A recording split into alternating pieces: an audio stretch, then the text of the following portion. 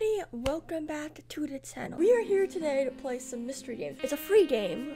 It's been played before. It's called The Monster Inside. So we will be playing that. Oh my goodness. That was loud.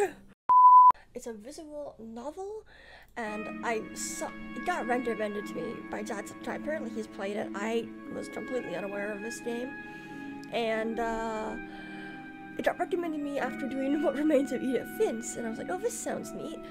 And so I don't know anything about it. Let's get into it, I guess. An audio-visual novella by Random Seeds. Is that what it said? My heart pounded. Oh, here we go. So let's get to some lovely narration. My head pounded, ears still ringing slightly. Some of the worst nightmares I'd had in years left me feeling like I'd been punched in the jaw. But just like any other day, I dragged myself to the office. Oh, damn. There was another notice on the door from Mayor Vinetti's office. Permits out of date. They didn't like me much and were trying to drown me in paperwork.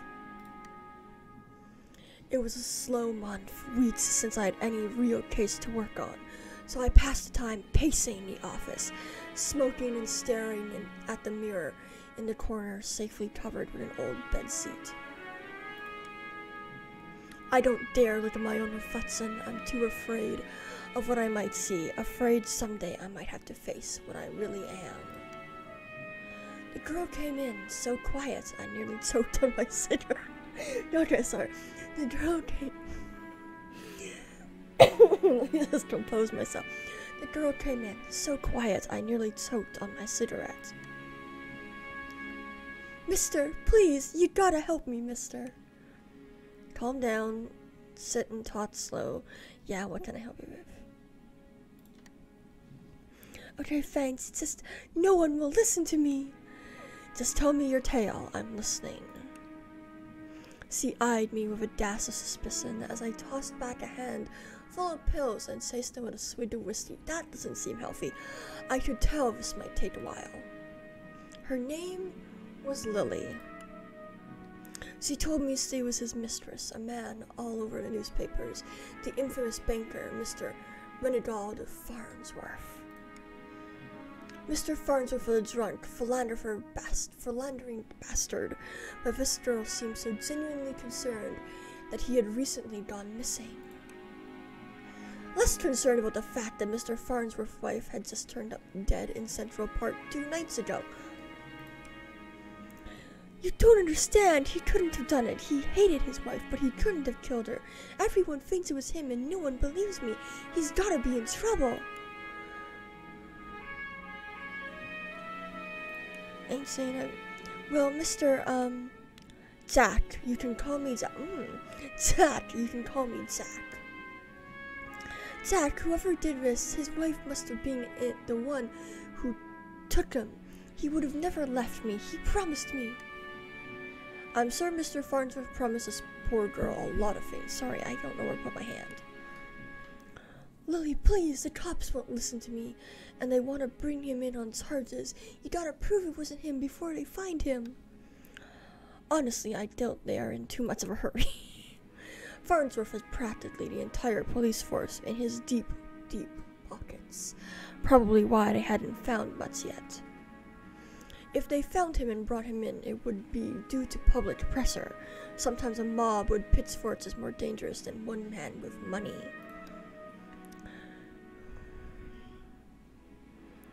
You got my curiosity, but you might not like what I find. I can help you. We'll get to the bottom of it. Don't you worry now. And I just realized I don't have Twitch open up on my phone, and so I can't read messages. I'm gonna do this. Oh, thank you, Mr. Jack. Thank you, but please be careful. I don't think this was just any murderer or kidnapper. I think it was a beast. Beast. The word stuck me funny, like when you jaw your elbow on a hard corner. Not many use Not a word many use these days, except in hushed whispers and bedtime stories for children. Beauty and the Beast. Oh, they were real enough, all right. They just got better at hiding, controlling their unseemly urges. But I hadn't seen any monsters in nearly 15 years, back when I was still a cop myself. Well, that's definitely an interesting theory. But that's just a theory. A game theory. Donate for censored. I can help you. We'll get to the bottom of it. Don't you worry now. Leave the detective work to me and let's not jump to conclusions here. And you seem like the kind of man who's good at solving mysteries. Sir, you can't see how Sir, can't you see how busy I am with cases?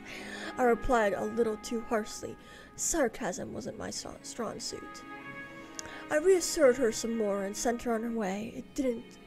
I didn't want to scare her, but I warned her before she left to keep her doors locked and call me if she saw anything suspicious. I didn't know if she was in any danger herself, but better safe than sorry. That night I made my way down to Central Park. It was a long shot, but maybe there was something there the cops had missed. Ooh, finished the first chapter. The scene was already pitched clean by the cops days ago, but I've got a knack for finding the things others overlook. A knack, more of a symptom of condition, other less useful symptoms I kept in check, but for the time being my keen senses of smell would come in handy. It was faint, but I could smell it before I even approached the police line. The scent was less of a feign and more of an emotion. Do you like my sultry voice for reading this? Seduction. A strangely familiar smell. I expected the scent of trepidation or maybe even outright fear. But Mr. Farnsworth seemed to have been at the height of pleasure when she left this world. Brought new meaning to a crime of passion. Pushing the thought from my mind, it was time to get down to business and defeat the Huns. Investigate the scene, okay? Muddy footprints everywhere, difficult to pick out anything, from the prints the cops left behind in their haste. I am probably not going to make it through the entire game reading like this. But cops don't wear $2,000 pairs of Carcanos. What? It looked like Mr. Farnsworth was there at night and walked away on his own 2 feet. Investigate the scene.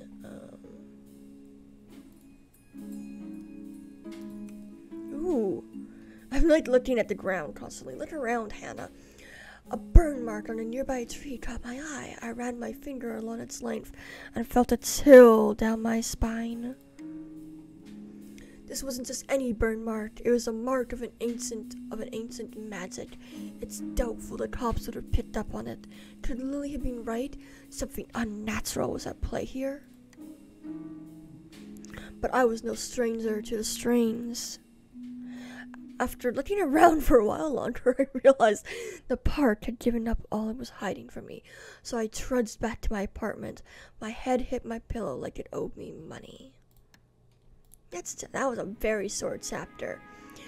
The next morning, I was reeling from another bout of ghoulish nightmares, but I tried to hide my discomfort when I saw Lily was already sitting outside my office.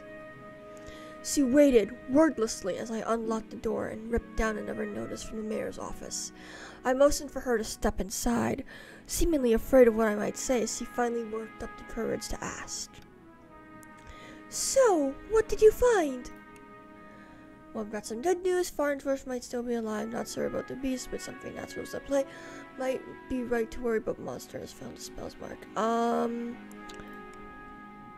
I probably shouldn't have given her false hope like that, but she seemed like she needed something to hold on to right then. She didn't need to know about the mark on the tree. How do you know that? Where is he? Oh my goodness, my mouse just worked. Found his footprints. Seems like he got out safely in a red light.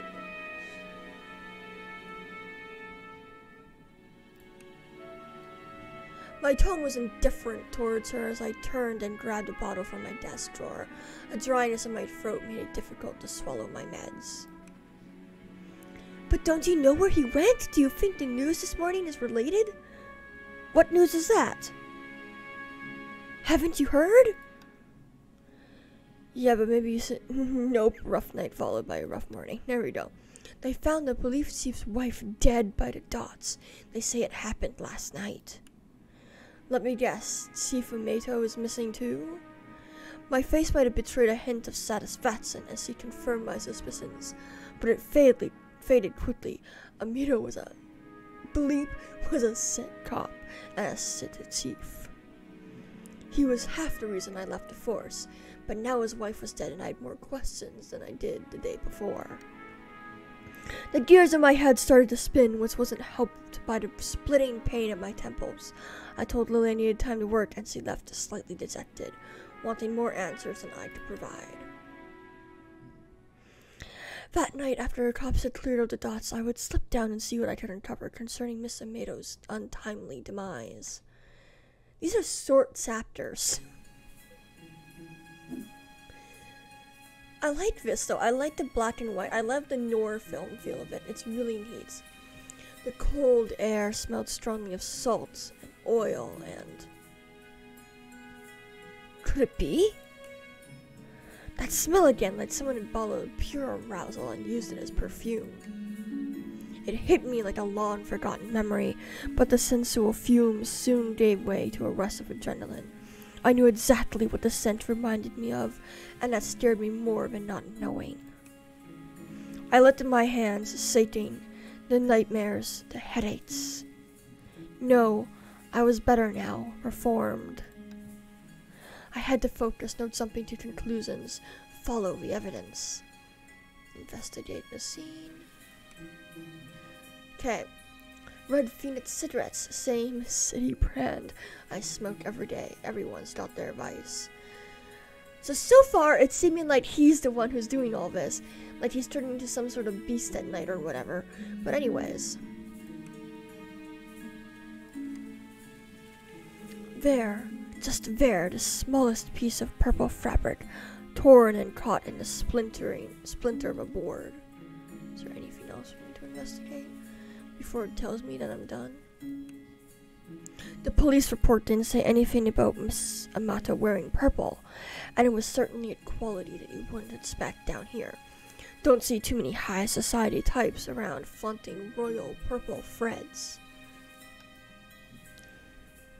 I pulled out my own pack of reds and lit up. I could already feel another headache coming on, but looking out over the waves seemed to help me forget. The cold helped me push down the uncomfortable thoughts that had been bubbling to the top of my brain. So far, it's seeming like as if this guy's the one who's committed the murders? Or is like, as if it's like some sort of weird allegory for like his issues and bitterness towards people? I don't know. I really want to pull down this thing over here. I honestly don't remember to walk back to my office. Apparently, I spent the night in my easy chair. The air from the dots lingered on my clothes. It was still dark out. No, I'd set the clock. How long had I been out? Had I really slept for the entire day? A newspaper was sitting under the door. As I stood to fetch it, I nearly fell over. A wave of nausea hit me like a ton of bricks. I steadied myself and regained my composure before I even picked up the paper.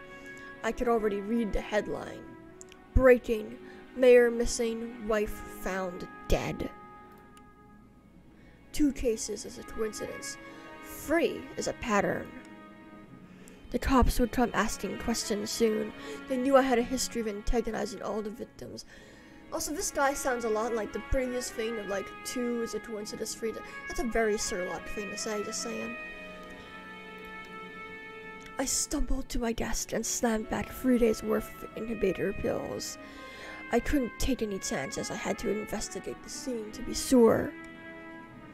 I threw on my jacket and went to the door. Lily caught me off guard on the other side. Jack, where are you off to? I've been trying to reach you all day. I'm sorry, Lily, I don't have time. Okay, but we need to talk when you get back. Stay safe. She gave me a soft kiss on the cheek as I rushed off. Part of me wanted to stay and tell her it would be okay, but it would be a lie. Let's chat. This is going really fast. I thought this would take a lot slower. I like this music.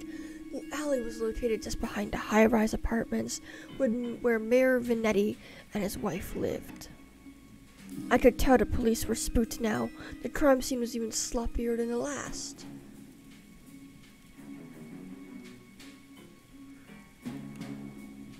They hadn't even bothered to submit the trash into evidence.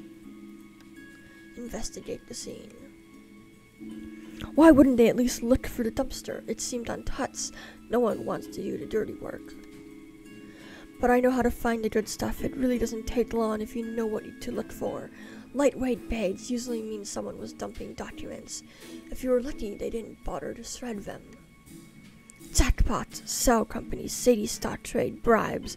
I knew Mayor Venetti was crooked, but this was unbelievable. And there was more. Letters between Mayor Venetti and Chief Amato talking about me. How they were trying to shut me down. They didn't like me snooping around crime scenes all the time. Well, they weren't here to stop me snooping around this one. Venetti's car. If he's still alive, why wouldn't he have left in his car? It didn't make any sense. I honestly wasn't too motivated to find him, but the stakes were too high, and my bet was edging towards the unthinkable. As I searched around for anything that might assuage my fears, I caught the scent again. It overwhelmed my other senses with undulating pleasure. Undulating pleasure. It was intoxicating, a weapon used on the weak-willed, a weapon I knew all too well, but it had been many years since I had used it.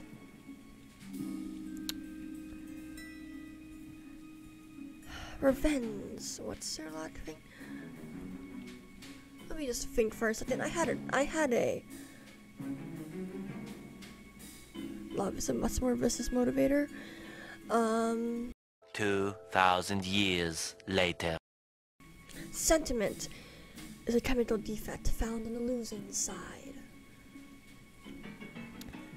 Sorry about dinner. Sentiment is a chemical defect found in the losing side.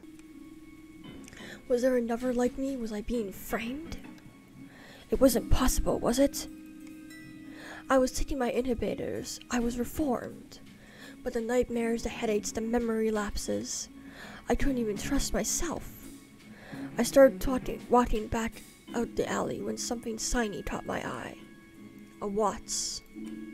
Not just any watch, though. My watch. How long had my wrist been bare? Certainly I just dropped it when I first came down the alley. I'd set the time just before I left the office, hadn't I? Or had I used a wall clock? I couldn't be sure. I couldn't be sure of anything. So I ran. Well then. I don't know why I ran back to the office. The cops would probably show up any minute to knock the door down and cart me away. They would put it together before long. Maybe it would be the best for everyone if I simply faced my own reflection. But Lily was still there, waiting for me. Jack, what's wrong? You look like you've seen a ghost. My own ghost, come back to haunt me from the past. You're not making any sense, Jack. Come sit down. You don't understand. You're not safe around. This is starting to sound like a very weird love scene. I took a good last look at... I don't know words. I took a good last look at her as I prepared to shove her out the door. I noticed she was wearing the same thing she had when she first came to my office 3 days ago. A beautiful purple dress. Odd that I hadn't really noticed before, but it made her seem out of place, out of time. And it was frayed around the edges, torn in places.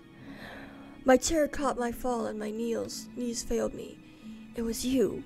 You were the monster, Succumbus. Oh, Jack, we are one and the same, you and I. We are both monsters. I'm simply more honest with myself. There's no such thing as reformation. Those pills you take only make you dull. Beasts like us should never suppress our true natures as you have, Incubus. Those men were probably dead too, now I figured. She probably took them to her lair and harvested their seed. So you've done all this just to wake me up? You could say that, though it seemed enough to have you doubt yourself. You believed you were still capable of such horrors, which means deep down you probably are. You can't escape it. Now I need you to complete the deed. You took my watch, messed with my head. Oh, don't you act like I didn't do you a favor. Those men hated you and wanted you gone, and now they are gone. I mustered the strength to stand again, moving casually to the window by the corner. She was right about one thing. I was dull, weak compared to her. If I refused her and she attacked me, I was a dead man. I had to keep her talking. I've never met a succumbus who seduces and kills women. Oh, please. Such a 14th century stereotype. I don't discriminate when it comes to the pleasures of the flesh. But I do still need an incubus like yourself to take the tainted seed I've harvested from all those awful men and plant it among the fertile masses for me. I'm tired of draining my lovers just to survive. I'm ready to settle down and start a family. My goodness, this is weird. I like how I gave the most dumbest laugh, and then the description is that maniacal laughter. Sorry, I'm bad with words sometimes. I positioned myself carefully, making sure she was looking in my direction. Sorry, but I'm not your guy. With a quick flick of my wrist, I whipped the old bedsheet off the corner mirror. Lily was blinded by her own reflection and sucked into the mirror with a painful, monstrous scream. Trapped. Sealing my own lies, I pulled a revolver from my desk side and aimed it at the mirror. And fired. That scared me.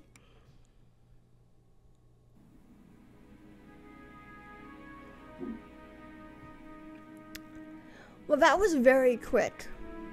Story and program, okay. Sweet. Interesting. Well, I